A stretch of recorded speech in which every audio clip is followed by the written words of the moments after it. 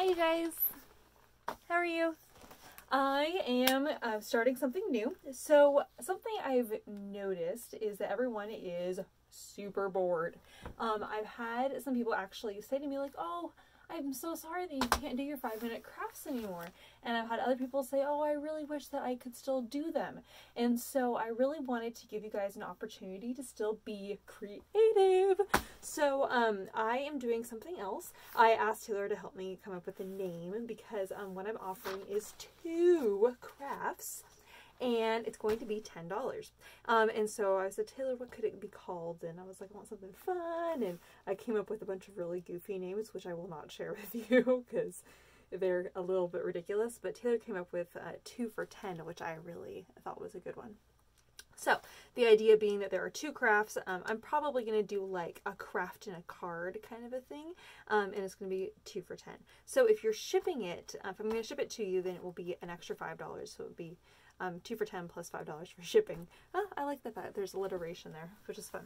So what we have here is I have, this one says to a friend. And then I also have, oh, it says to a friend, have an uplifting day. So how I'm going to do this is it's going to be a little bit upside down for you, which I think it'll still be okay. And then I'll just flip things this direction so you can see more better. Okay. Isn't that so cute? And it's using this new graphic 45 paper. And then I like the inside here too, because it has this direction here. And so I kind of did that on, I did this on purpose with the ribbon here, how it also has that diagonal direction with these lines here. So kind of like this kind of geometric, and then also some of this fun mesh ribbon, which I love. And then you get the little box that kind of goes with it. So we have the card and we have a box. So I'm going to start with the card. Okay, here we go. So in your $10 little packet, this is what you're going to get. And so so I'm not going to do it every day, but I'm going to aim for 5 days a week. We'll see how this goes, if I can do it. I was sitting down and I was like, well, can I really come up with 5, you know, different cards and crafts every single day? Like, you know, a new one every day, like 5 a week, basically, right? And I realized, I was sitting there, I was like, I came up with 5 ideas, cards and crafts, in about 5 minutes. So I was like, all right, well, I think I can probably come up with, you know, 5 different ones every week. So here we go. All right, so in this little packet, you get all these fun little goodies in here. So I'm going to start with, well, I'm going to pull up the items for the box, and that's going to go over here. So it's going to be this little floral, and then the 2 little squares, and the piece of darker ribbon. I'm going to set that to the side over here. All right, now these are the items, and so the only thing that you're going to need is a pair of scissors and some glue, or double-sided tape works great. So those are the things I have, and then this is what we have here. All right, so this is your card base. I've already folded it in half for you, and then what I did here was you have some squares, and so you can kind of arrange them however you would like. They are double-sided.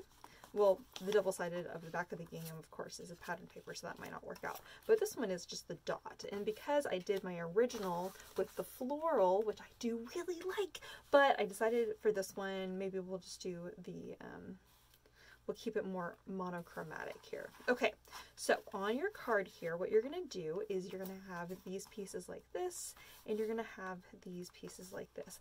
I recommend laying it out first just to see how much space you're going to need top and bottom so that it lines out right. I mean, there's probably going to be about 1/8 of an inch between each piece here. Okay, now I'm going to show you how to make it so that it all matches up nicely. All right, what you're going to do is glue your skinny pieces on first in the corners, one here and one up here. Then you're going to glue this piece on next, your other corner pieces. So you're going to do all your corner pieces first, okay? And that's going to make it so much easier, because if you don't do it this way, if you're just like, I know what I'm doing, I'm going to figure this out, the chances of you not making it perfectly centered are pretty high, because look what happens here. See? There's a little bit extra space. So I'm going to leave it like that because I'm kind of okay with it, but if you're not okay with it, you may want to scoot that piece in. Oh, you don't have time. Well, now you know. Always watch the video first. So I'm going to leave that space like that. I think it'll still be okay. So this one is probably an 1/8 and a half, an 1/8 and an 1/8 and a 16th, maybe even almost 2/8 of an inch between those two. But I think it'll still be all right. I mean, it's still a cute curtain.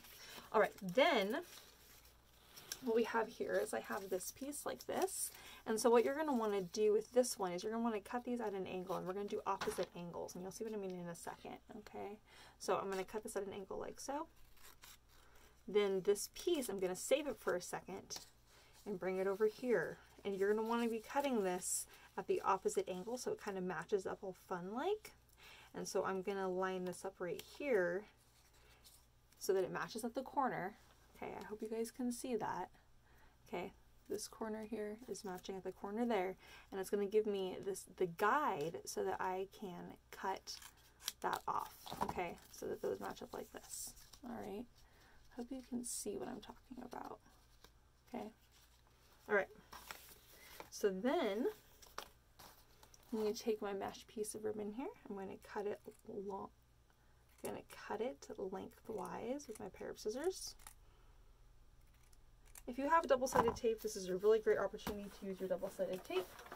I'm using a double-sided tape roller, and I'm just going to put some double-sided tape right along, just in the middle, right here. I'm going to stick my pieces here like so. The reason I cut this in half is because if you don't, you're not really going to see very much of the mesh ribbon. If you really don't care how much the shows of the mesh ribbon, then you can just lay your piece down. But I did lay it, and there's a little bit of space kind of in between. Okay, hopefully you can see what I'm talking about there. All right, now I'm going to put a little bit more double-sided tape down, or glue. If you happen to only have glue, just put your glue down, and then you're going to want to hold your ribbon in place for about, unfortunately, about 20 seconds. It's kind of, that's why I recommend double-sided tape, but you will find that glue is okay. It's just not really my favorite for that part. All right, then you're going to trim this, and you'll know how much to trim it based off of where the bend in the paper is, because we want to make sure to only put the mesh right on this side of, right in the middle there, of the piece of paper. All right, then you're going to put that on the front of the card, and you're going to wrap that around the front like so. Okay, now of course mine looks different than the original because I flipped my my floral paper over the other side because I wanted this to be a little bit more masculine, which I thought was kind of enjoy that. All right, then I'm going to put this, I'm going to fold that over to the inside, and same here. And I kind of like this kind of diagonal. I kind of enjoy that kind of angle there. All right, now, oh, where's my little piece? Oh, so you should have two little pieces, and it says, "To a friend, have an uplifting day." And so then on the front of your card here, you're going to go ahead and you're going to glue these on like so.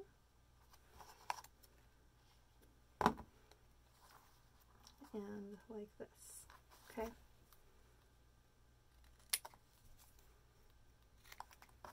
All right, and then I'm going to glue this right here and right here.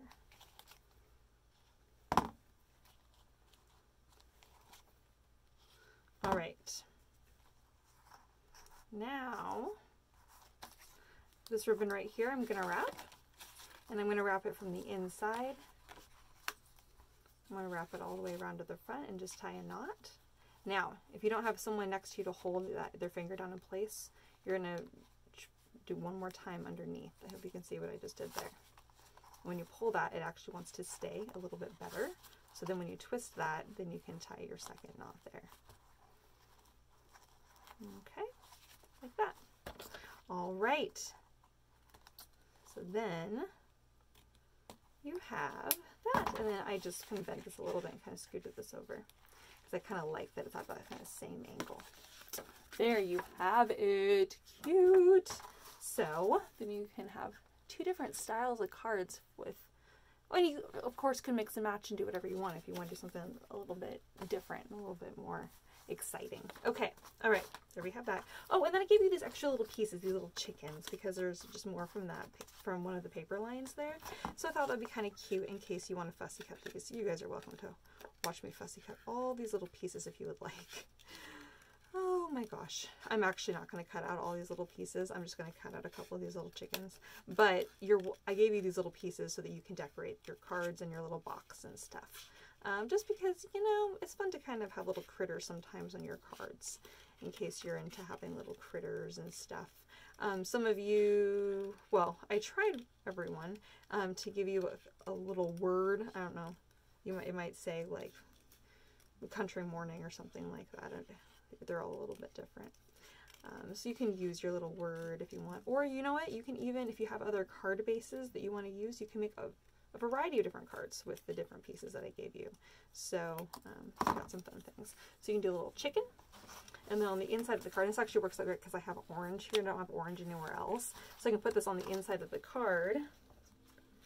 And then we have the little chicken time. So cute. And he's just adorable. It just makes you happy, huh? Just makes you happy. How cute is that? Oh, so fun. And like I said, you have other little pieces there that you can work with to kind of create something cool. All right, I'm going to go throw my scraps away here and move on to the next one. So now for the box. All right. So with a little box, it's pretty cute. Now check this out. I wanted to show you what's cool about the box. If you pull on this, ta-da! It opens right up. Isn't that fun? So how I did that was you just put your ribbon in here. You just put the top on the box. One, makes it so much easier to open up the box. And two, it's super easy to wrap it around the front and then tie your little bow. Isn't that cute? So in your little kit is your little pieces of cardboard. And now yours are already scored. Scored means there's a fold line in it. Now, mine are not scored because I wanted to show you how I did this, because everyone's always looking to make a box, and as long as you have this thin weight chipboard, you can make a box. I sell the thin weight chipboard for 40 cents a piece. It's 11 by 17. And what I did was I cut this little strip here, and this is 4 1/4, okay, 4 1/4 inches wide there. And with my paper cutter here, I did 4 1/4, okay, by 4 1/4. So now I have a 4 1/4 by 4 1/4 inch piece. Then I did a second piece at 4 1/8. All right, so a little bit smaller, and I trimmed the side so it's also 4 1/8. So in your kit, you have 2 pieces. One is 4 1/4 and one is 4 1/8. Okay. It doesn't matter. You don't need to know. It doesn't matter on your end which one you're using. I just wanted to let you know that when you're making a box, top and bottom, one needs to be one size and the other one needs to be 1/8 of an inch. 1/8 of an inch smaller. Okay. That's how you get the top and bottom. All right. Now I'm going to start. This is called a scoreboard here. So it makes the fold line. And what I'm going to do is I'm going to go in from 1 inch from the side here. And I'm going to score it at 1 inch. And this tool is going to fit into the little grooves here. So it's going to go into the 1 inch groove. And then I'm going to turn in this 90 degrees. And I'm going to do 1 inch again. And I'm going to do that on all 4 sides. It doesn't matter which one you start with, because you're doing the same thing with the second one. Okay, 1 inch, 1 inch, 1 inch, 1 inch, 1 inch. All right. All right. So that's what you have in your kit there. All right. Now, you're going to take a pair of scissors. This is where you need the scissors part. And there's on these little score lines here, right here, you're only going to cut one side of that little square, and you're going to bend to the other side, okay? Hope that makes sense. You're going to turn it over and do the same thing with the other side. Just the little flaps. So what you have is little flaps that are still connected. You're not cutting the squares off. And you're going to bend all the little areas where those score lines are, okay? Now the other side, same thing. Slice, whoops, slice. Hopefully you're not rushing like I just was. And then slice, slice. Okay? All right. Now, you're going to take your glue. You're going to lay that down like so. And you're going to go ahead and fold this in. All right? Then, on the other side here, we're going to do the same thing. So you put glue on the flaps only, okay? And then we're folding the other side in and so that it matches. And you're going to hold that for about 10 seconds. I am going a little quick here, so I'm going to make sure and hold those in place. If needed, you can always go back in with a little bit more glue. I'm using the Nuvo Deluxe adhesive, which I really, really like. Okay, so once you've glued those down, you're going to do the same thing here. Again, glue just on the flaps. You can go up to the very edge if you would like. If you're going quickly, you can just do a little scribble like I was doing.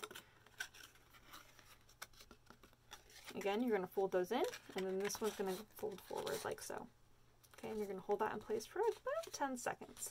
I'm not very good about waiting 10 seconds, so I'm always like, yeah, get it done, woo! All right, and what we're doing is we're making sure to match up our edge, our corner there with the edge of our little tabs, okay? And what you can do is if you're finding that this is happening where you can see the top of your little piece here, if you're like, oh, it's showing, it's bothering me, I can't match up, or on the edges here, you know, when you're looking down on it, you're like, oh, I can totally see that. If you're looking down on it, this edge right here, you can take your scissors and actually line it up with your corner and actually trim that down so that you don't see that if that's really bothering you. So you're looking down on it. So when you're looking down on it like that, you can really see where it's going to match up with the edge. And you can be like, oh yeah, I really need to trim that off. Okay, so that's what you do at the corners there. Those little flaps that are sticking over. And then here, what we're going to do is we're going to go in from this side here, from the corner, and go in. And from here, we're going from the middle out to the corner. So you're just going to kind of, basically what you're doing is you're squaring off those corners there. And you're just making it so everything looks nice and clean, and you can run your hand along the edge. If it's catching it all, you can take your scissors and kind of match that up. You might need a fine point pair of scissors for doing that, or you may not care at all. So, but for those of you out there that are like, ooh, I really want that to look a little bit cleaner, that's how you do that. Okay. And then we'll grab it again. All right, so now if you've done this correctly, it should match up perfect. Perfect little box. All right, now all you do is you take your ribbon, you lay that on there like so, you pop that on. All right, then you take your little box here, your little paper, put some glue around all four sides of that and stick that on. So there's a nice and even amount of brown paper all the way around. You'll see the brown. And then you're just going to wrap this around the front for your nice little bow. Super fun and easy. Very, very quick and very, very cute. All right, now if you were to look closely at mine, you would see that I made my little edges really cute with the tiny little chevron. I don't know if you guys can even see that there. So to do that, what I do is I trim about halfway in and then halfway out. Whoa, like so. So you get that tiny, tiny, tiny little one. All right, and it's pretty cute. Kind of adds a little extra. For those people that like little added extra details, it's pretty fun. All right, and there we have today's 2 for $10. Thanks for joining me. Let's see you tomorrow.